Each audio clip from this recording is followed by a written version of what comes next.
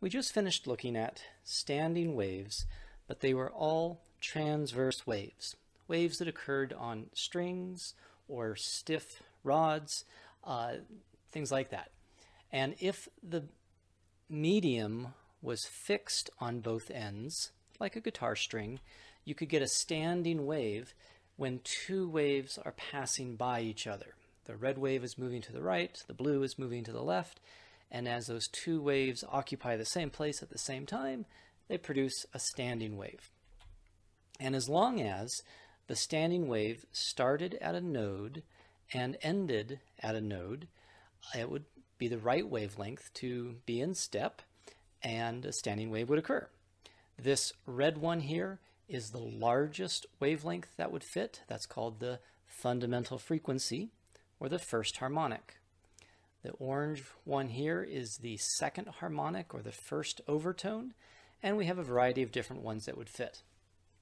One thing to remember about waves is that the wavelength is equal to the velocity of those waves divided by the frequency, but all those waves travel at the same velocity. So the shorter or the smaller wavelengths would be the higher or the bigger frequencies. And the largest one that would fit would be half of a wavelength. The next largest, the second harmonic, would be 1 wavelength, or 3/2 wavelengths, or 4/2 or 5/2 of a wavelength. But those are some conditions that would be where both ends are fixed. If both ends are free, it has to start at an antinode and end at an antinode. And this would be like a metal rod that didn't have to be held taut at the ends. But as long as it started at an antinode and ended at an antinode, it could have nodes in the middle, but the same wavelengths would also fit. Half a wavelength fitting into that medium, or 2/2 or 3/2 or 4/2 or 5/2, and that goes forever. The other condition we looked at was where something was free on one end and fixed on the other end. And the wavelengths that would produce that, well, this red one is the largest that would fit. That's the fundamental, the first harmonic, and that would be 1/4 of a wavelength. The next one would be 3/4, the next one would be 5/4, and 7/4 or 9/4. As long as it was odd multiples of quarter wavelengths fitting into the length of that medium, it would satisfy the condition of starting at a node where it's fixed and ending at an antinode where the medium was free. Okay, but now that was just a little review of transverse standing waves. Now we're going to do that with longitudinal waves, where we don't have crests and troughs, we have compressions and rarefactions. So here I'm showing two different waves. They have the same wavelength, but they have different amplitudes. This would be a loud sound, and this would be the same tone, but fainter, less loud. And if this is contained in a tube, that compression would just go on forever and ever and ever down the entire length of the tube. But if that tube had a cap on it, like it is closed at one end, the wave is going to come down here and it's going to collide into that fixed end. So if there is a cap on the tube, if the tube is closed, it's analogous to being fixed, like we had with transverse waves. But waves would also bounce back if it wasn't fixed. If it just stopped right there and was open, a portion of the wave would bounce and come back as well. But as those waves come back like this, there's a series of waves going down, there's a series of waves coming back, and as they come back, those waves are going to interfere. There's waves going down, there's waves coming back, and as that wave comes back, it interferes and creates a new type of wave that doesn't really appear to be going places. It just appears to be bobbing back and forth in place. And that would be a standing wave. And the length of the medium has to be the right length so that the waves going down, bouncing, and coming back arrive in step with the waves that were going down in the first place. Okay. Now, we can notice a couple things here. Where I've drawn these green lines here, you see the molecules of air are not moving at all right there, or there, or there. Anywhere along there, there's no movement of the molecules. And that would be a node, or analogous to a node for a transverse wave. Now at that node, the pressure gets less and then greater and then less and then greater as those molecules come together and spread apart at compressions and rarefactions. But the wavelength is going to be very similar as we had for transverse waves. In fact, it is so much easier to draw transverse waves with just crests and troughs as it is to draw these animations, which really do take a lot of time. But if I draw this here, I start at a node and I go through a node and end at the next node, that would be one complete wavelength. Okay? From one node to the next node is only half of a wavelength. Or we could have drawn it from an antinode past an antinode to the next antinode, and that would be a whole wavelength as well. It's just like going from crest to trough to crest again. Okay, and so here I'm drawing the same thing, but this wave down here is a different wave. It doesn't have the same amplitude as the previous wave. Okay, sorry, it didn't have the same wavelength. I did say that wrong. So going from one node to the next node, that's just half of a wavelength. And you can see the whole wavelength here is a lot longer than one whole wavelength up there. But again, if the length of this tube, the length of the medium, if it's the correct wavelength, then the waves going down will bounce and come back and they will be in step. So when the tube is capped or closed, it's analogous to being fixed. If there was no cap on the end of it and the tube was open, it'd be analogous to being free. Okay, so here I have this going back and forth. It's free on this end, it's fixed on this end. And there's a really neat demonstration you can do. If this is a tube like this, you can drill a bunch of little holes in that tube and then fill that tube up with natural gas. Seems like a bad idea, but it works out okay. What happens is you'll get these little fingers of flames that are higher in some places and lower in other places. And we have to be careful how we interpret what we're seeing there. It looks like here is a crest and a trough and a crest, and from the distance from here to here looks like it's one wavelength. It's not. It's only half of a wavelength. The reason being is these flames are going high here when the air comes together and compresses. But a moment later, the air rarefies, and that flame, which was high a moment ago, is going to drop low. So where the flames are really high, it's expanding up and then dropping down, up and down, every time these come together and spread apart. The flames in here are staying more the same height because the air is just going back and forth and isn't appreciably changing the pressure like it is at these nodes. And what that does is, well, I have a video of those flames. So this is my tube with the sound in it. And you can see that those flames are jumping up and down as they go in high speed. But as I've slowed it down here in slow motion, we can see that the flames are jumping from two different positions. So look at this here. This is my whole tube. I've got a speaker on this end with vibrating back and forth. I've got a wooden cap on this end. One thing I've done is I didn't drill the holes all the way down to the end here or here because it gets really hot and I didn't want my little latex glove on the end of there to melt or the wooden block over here to catch on fire. But watch what happens as I introduce different frequencies of sound into this tube. If a particular frequency has the correct wavelength to fit inside that tube that is open on one end and closed on the other, you can get a standing wave. And look what it does. So I have to dial in different frequencies, but if I get the right frequency, like right there, I can get a standing wave. And higher frequencies, shorter and shorter wavelengths, but these are standing waves. Those tall flames are bouncing up and down between two locations like that. This is called a Rubens tube. It's a pretty neat demo. And this is a neat device which takes advantage of a standing wave of sound, but it uses ultrasound, frequencies that are higher than what we can hear, which are frequencies higher than 20,000 hertz. But this is a whole array of individual little speakers, and they're vibrating back and forth here faster than we can hear. And there's a whole array of speakers up there, but they're very carefully tuned to make a standing wave in between there. And it's just air, you can't see it, but you can balance little styrofoam balls right there at nodes. Okay, and there's going to be a variety of different nodes there, but this is called acoustic levitation. Really neat thing.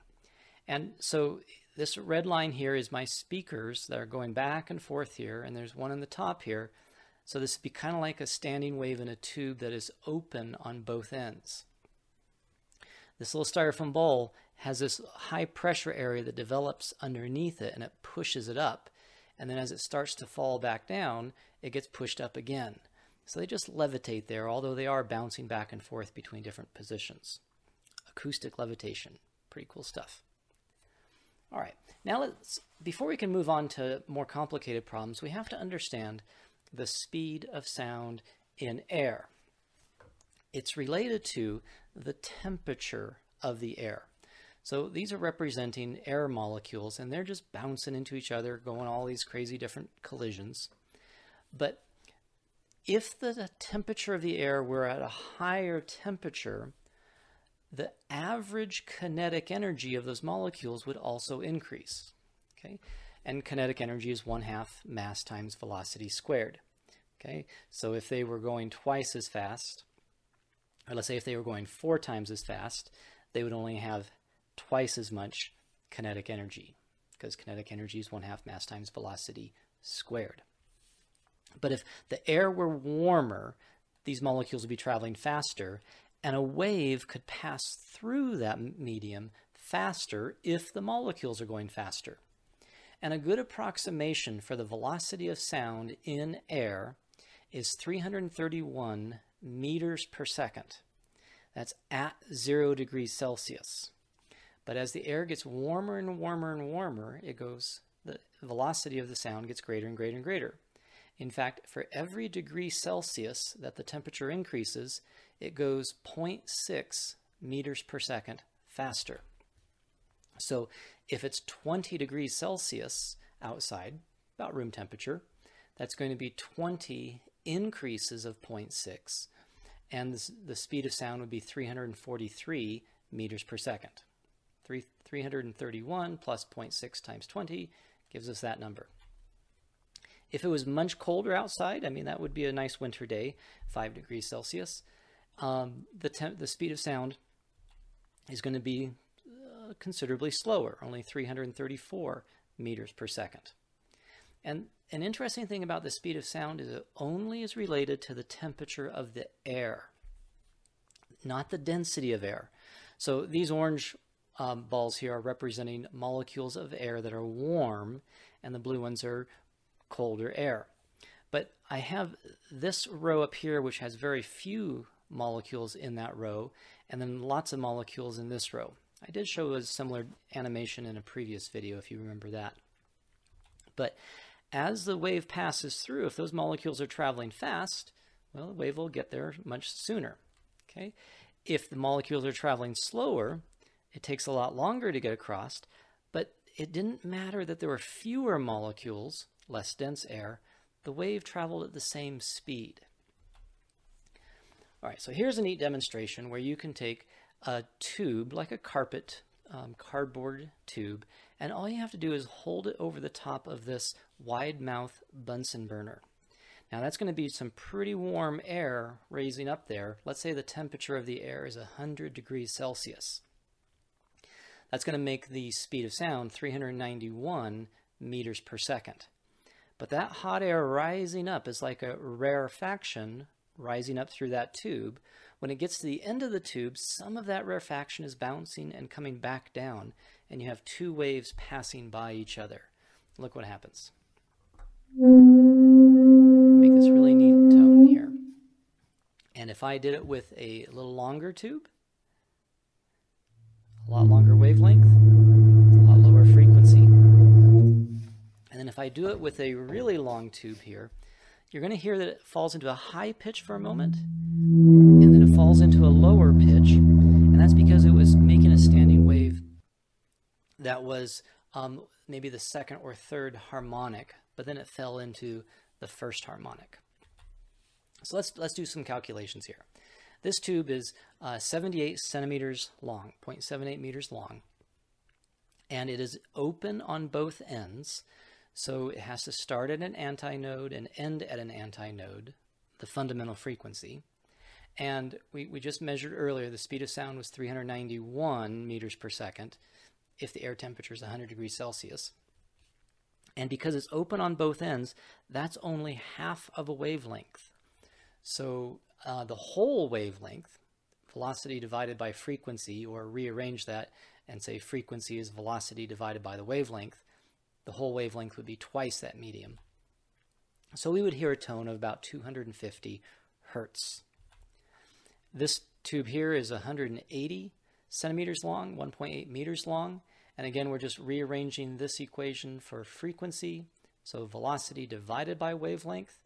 It was open on both ends, so it was only half a wavelength fitting in there. That would produce a frequency of 109 hertz, a lot lower frequency. And then this really long one here, right at 80 hertz, was the wavelength we were hearing. And this is a pipe organ with all the pipes exposed and stuff, so you can see. And some of those pipes produce frequencies, lower frequencies than we can actually hear. If it's under about 20 hertz, we can't hear it, but you can feel the ground shake, and it adds to the emotion of stuff. But all these different tubes are different lengths so that we can hear a variety of different frequencies. If you've ever played with these, maybe in middle school music or something, they're called boomwhackers. And they're just these plastic tubes that are open on both ends, and you just whack them against the table and they make a tone. And this is supposed to be the note C, and this is also C, but this one was half as long as this one. It's open on both ends, so the wavelength that fits in there is only half a wavelength. But if I put a cap on this end, a little plastic cap, and close that end off, the standing wave no longer starts at an antinode and ends at an antinode. Where it's capped, it has to end at a node. So that's not half a wavelength anymore, it's a quarter of a wavelength fitting in there. And if a quarter of a wavelength fits into that medium, and half a wavelength fits into this medium, those two wavelengths are going to be the same wavelength. They'll be the same frequency. So here we are, and I'm going to hit them in the table. You can see one is much lower tone than the other. But if I put a cap on the end of it and then whack them, they're very close to the same tone now. And that's just because it changed from open, open to open, closed, or free and fixed. And you may be familiar with blowing air across the top of a Coke bottle. You flutter the air in here and it makes a nice tone, and that's because you're making a standing wave in there. You might also know that if you fill that up with some Coke or just water or something, the shorter and shorter it is, the higher and higher frequencies you could make by blowing across the top there. But now we understand that this is a tube that is open on one end, and that water is like a cap on the end, closing that end. So that distance from here to here is going to be a quarter of the wavelength of that sound. So we can take that to our advantage. Let's say we had a tube here and we want to fill this up with some water and not guess at it. We want to use a ruler and measure how much water we should have in there so that we hear the note C, 523.23 hertz. And that's going to be C an octave higher than middle C, which is often tuned at 261.6 hertz, half of that. Okay, but let's use a ruler here and measure how much water we should have in there so that when we blow across there, we hear the right tone. We're going to say that we're going to do this at room temperature, so this is the speed of sound, and I want to hear this frequency. So I know the velocity and I know the frequency. Let's figure out what wavelength it's going to be. Well, it's going to be about 65.6 centimeters, or 0.656 meters. So the distance from here to here needs to be about 65 centimeters. Is that right? It's not quite right, because the distance from here to here is only a quarter of a wavelength. If that tube is a quarter of the wavelength of the sound, we found out what a whole wavelength is. So the distance from the water here to the opening here needs to be a quarter of that, or only 16.4 centimeters, 0.164 meters. And that's quite doable on a little Coke bottle like that. That's what it would be if it was at 20 degrees Celsius. If it was at 0 degrees Celsius, the speed of sound would be a little different. So the wavelength would be just a little different than what it was before. So a quarter of a wavelength would be a little different than it was before. You do have to tune these based upon the temperature. Another neat device is called Whirl-A-Tune, and it is just this corrugated piece of plastic tubing, these ridges in there, and as you swing this thing around like this, air is flowing over this surface and air is flowing over that surface, because this is going around like this, and this end is close to the center, it's only going that way. But air is flowing over that surface fast, this surface a lot slower because it wasn't going as much distance. And Bernoulli's principle says the faster the air flows over that surface, the lower the pressure on that surface. And air is going to travel from a higher pressure to a lower pressure. So as we whirl this thing around, air is going to be moving down the length of the tube like this. Those corrugations, those ridges in the tube, is going to cause the air to vibrate, and the vibration is going to fall into a standing wave, because those are the only ones that can really sustain themselves. So it is a tube open on both ends, and those are a variety of different standing waves that could occur. The faster the air moves through there, the faster the vibrations, and it will fall into higher overtones. And boy, I tell you, it's nice to know physics, because you can understand some pretty neat phenomenon. One time I was at Home Depot and I was getting these pipes because I was going to work on the downspouts for the rain gutters at our house, and I strapped them to the roof, not planning on having a musical adventure on the drive home. But as I was driving home, air was hitting those tubes, and as I drove out of the parking lot, I was going about 25 miles per hour, and I heard boo. And then I went up to about 50 miles per hour, and I heard boo. And then I had to try 75 miles per hour, and I heard boo somewhere in there. But this is just like a Whirl-A-Tune. The air was vibrating in there, and I heard this fantastic tone, and I understood what was happening. But I think a lot of people may not have, but it was a pretty neat day for me. One last thing we can do here is we can take a tuning fork, and this one here is at 512 hertz, and we can hold it over a tube that is filled with water, so we can adjust the length of the tube. And if the length of the sound coming off that tuning fork is a quarter of the length of that tube, it will hit just that water just right, bounce back in step with those, and a standing wave would occur. Okay, and I could also hear one if I had not just a quarter, but another 2 more quarters, or 3 quarters altogether. I would hear a standing wave there as well. If I raised it up here again and had it stop right there, that would be 2 more quarters, 5 quarters altogether, or 7 quarters, and we can hear a standing wave, which is just going to be this loud sound because standing waves get really big.